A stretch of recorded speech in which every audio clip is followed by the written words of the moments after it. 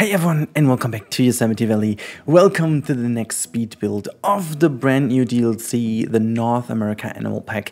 And today we bring together what belongs together. It is the Sea Lion Arena in Yosemite Valley.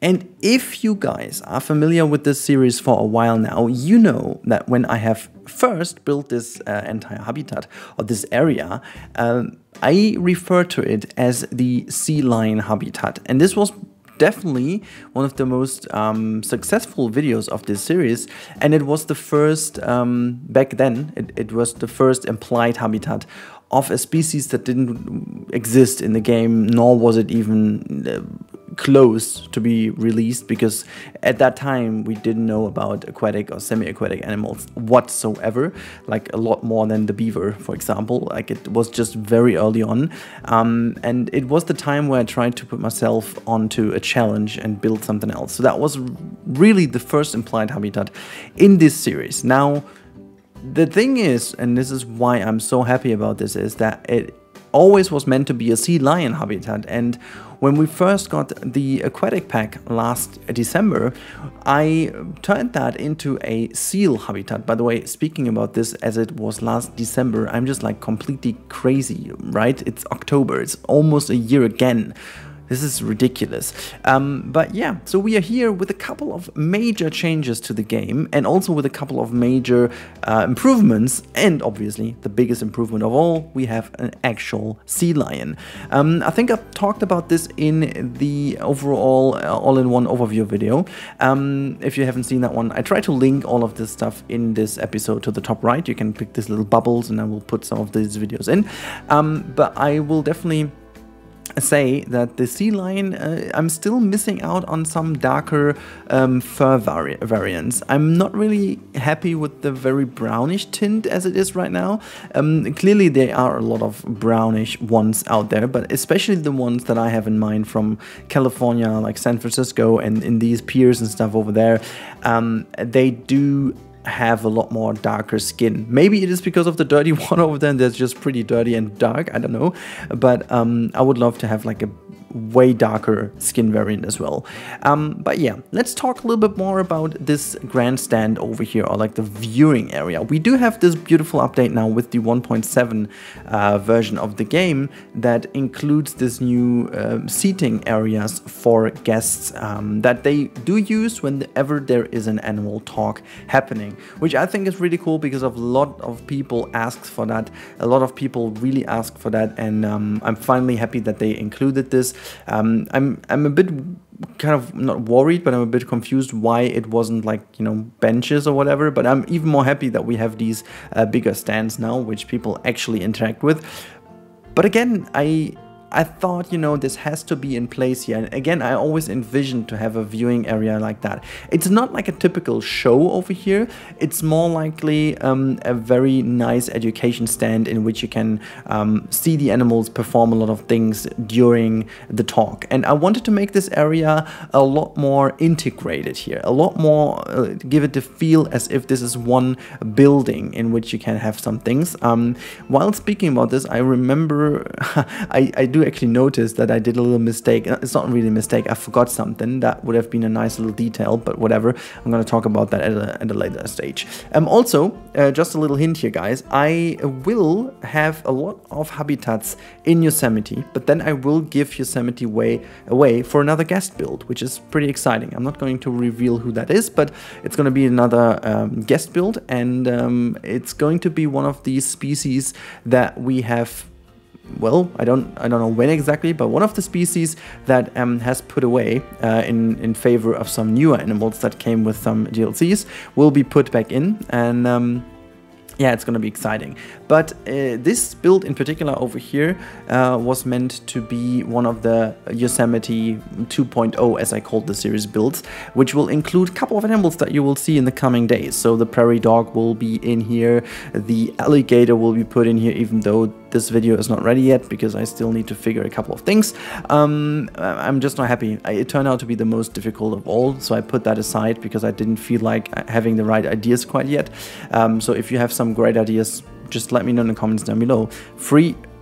feel free to do so if you have great ideas, but you definitely need to know my series in order to understand where it is. But anyways, then we will have the moose, which is going to get in a very nice place in this part. You've already seen the beaver that got a new habitat in here. So a couple of those wonderful animals make it into this park. Now, one of those animals that we have to wait a little bit for is the Arctic fox. That's not going to make it into Yosemite, but the cougar will also make it in, and I think the cougar is going to be the next video you guys are going to see.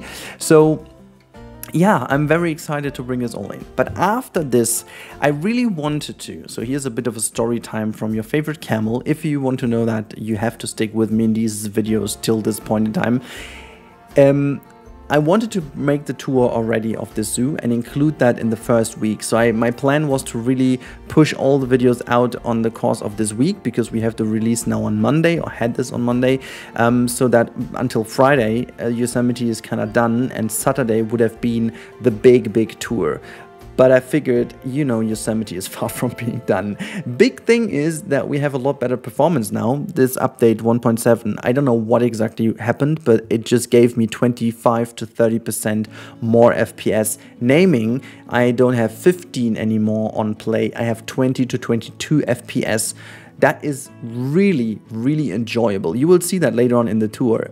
Even in play mode, that is really enjoyable. And that gives me the chance to really finish the project in the way I want to, and maybe even release some guests into it while we do the tour. So I will actually take the tour and wait until end of year. It's gonna be released to the next DLC, I promise. I want to take the hype from the next DLC, and I want to prepare everything as best as I can.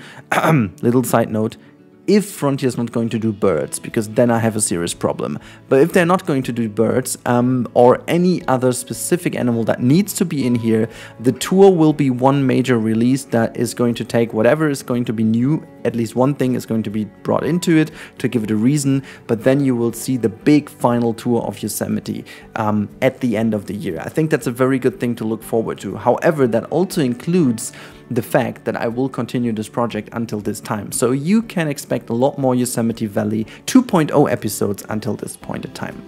But now I talked a lot, and the speed build is nearly over.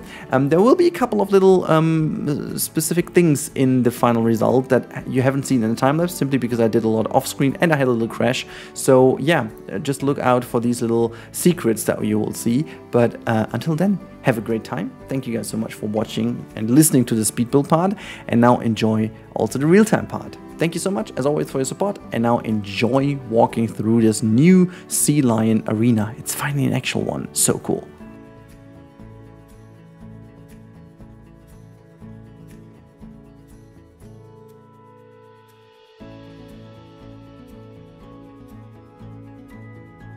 Alright, so here we are in the real-time part, and we start over here at the normal pier side, where actually nothing has changed, because this wing was already thought to be exactly this way at the very beginning of this build a couple of months ago, when it was in, you know, initially planned for sea lions. So we have this little natural pool over here, as you can see, where they can actually dive, get a little bit of a rest, and also be a bit more in a private area, as you can see. This is very nice over here. Look at that one, just diving down for us here. Or actually not diving, but swimming a little bit. Now it's diving for us. Look at that. How cool is this? Like standing on this little pier here and having a look of these wonderful sea lions diving around. But the real magic, as you have seen in the time lapse, actually happened over here on the other side. So this is why we are just taking the pathway all the way here through this area. Now I'm not going to show you too much of this, because that's still work in progress and subject to change. For those of you who do watch Shadow Frags, that was a little hint to that one. Whatever. If we go over here, you can see this is pretty much as it was always. To the left hand side we have the aquatic house, we've got Half Dome there, and if we turn our heads to the right hand side, we can already spot one big change, and this is that little building in the back. It's kind of a Californian, San Francisco inspired classical building style. It's a bit of Victorian style in it, but you know, that what you just expect. Also with the mute colors, you can see it's tiny open, it's just like a facade, nothing crazy. There's a nice big sea lion coming towards us here. So yeah, this has changed, and also the overall habitat has changed a little bit. So what we don't have anymore is any relations to ice or snow, because I wanted to keep it fairly like you know, normal, like kind of, I don't know, summery, because that's what this habitat kind of resembles, and this is kind of the idea behind this. You can see all these wonderful sea lions sitting over there. Can we actually also change the sunlight a little bit so we can see a bit more of this habitat? There you go. I think that's even better. There you go. That's a lot better. Now you can see this is a new platform for them to sit down into, and then we've got a very easy way to get into the water, where they can go onto a dive. And you can see the diving area has still remained actually the same. You can see a huge change to the stands, like to the top area. If you remember how that was previously, I completely redesigned this, and I was actually thinking about this quite a lot because I wasn't too sure how exactly I want to pull that off, but I think the solution I went for is really exactly the one I wanted to. And I'm very happy with this one in the end. So now from over here you can really see this wonderful viewing gallery. Like, I really do love standing below here, seeing them diving. Like, this perspective here is really cool, and you're just below the stands where you can sit down and get your education rating filled. I guess this is what we need to say about this.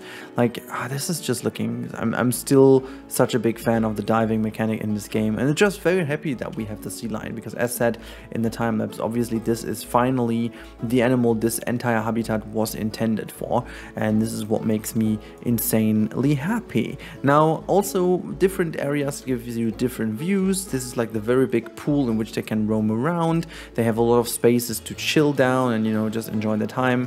And now we have the big change over here. So you can see this entire area changed a lot. So we have this big area where to sit down and enjoy the show. Now from over here we've got a, yeah, this is actually not too low. This is measured by the normal people height. As I told you, Tedget Cam is a tiny bit too high always. And you are here, and on the right hand side you can spot the wonderful aquatic house, which is just housing in front of Half Dome.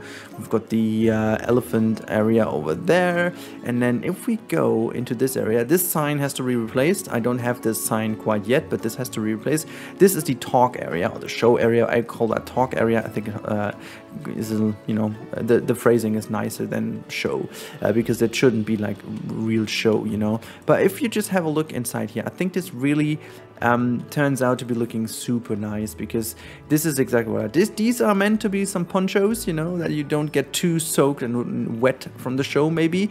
Even though we are not as close, they can still make some funny things with the water, and the first rows could get wet a little bit. I know they don't look fantastic, but you know, that's the best I could do with the pieces, because we don't really have plastic or anything that just looks like semi-transparent or semi-translucent, other than glass, and glass doesn't really work for that. But anyhow, you can see this is then the view from over here, and finally we can now use this seating area, and oh boy, I'm so happy with how that turned out.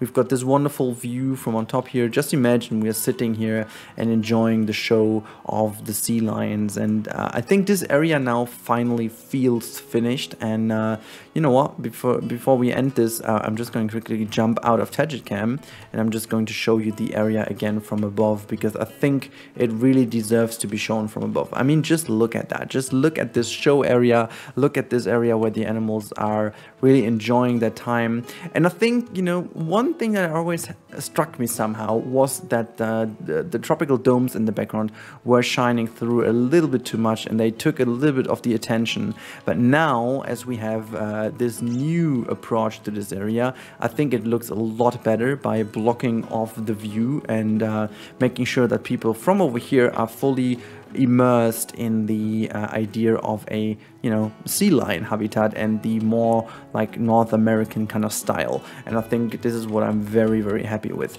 Now, I hope you guys are too. And now this is the moment for me to say goodbye. This is the end of the episode. I hope you guys enjoyed this episode. If you want to support the channel, you can do this in many ways. First of all, and the most important one, you can just click subscribe if you haven't already, because that helps the algorithm the most to understand that you guys enjoy the content. If you want to support a bit more, there is now the membership option for 99 cents. I changed this a couple of weeks ago, so it's quite affordable if you want. You get as a reward some wonderful emotes, and we are still missing one single member to unlock 2 new emote spots, and we can get some new emotes down there, but that's just, you know, some extra thing. If you want to do this, that's totally fine. If not, you know, whatever, it's fine.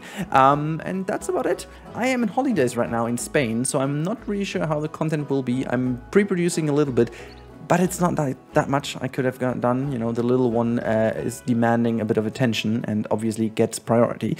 But for the moment being, there will be all animals covered. I have made some wonderful speed builds for you, so keep your eyes on the channel. There are a couple of speed builds coming the next coming days, and some other exciting stuff is also uploaded and scheduled for you. Anyhow, enjoy your time, stay safe everyone. Thank you so much for your ongoing support, and leave me a lot of feedback in the comments down below about this build. Do you like the build? Do you like the viewing area? Do you have any ideas what we could add as well? And yeah, just let me know. Thank you so much, and until the next one, stay safe and goodbye.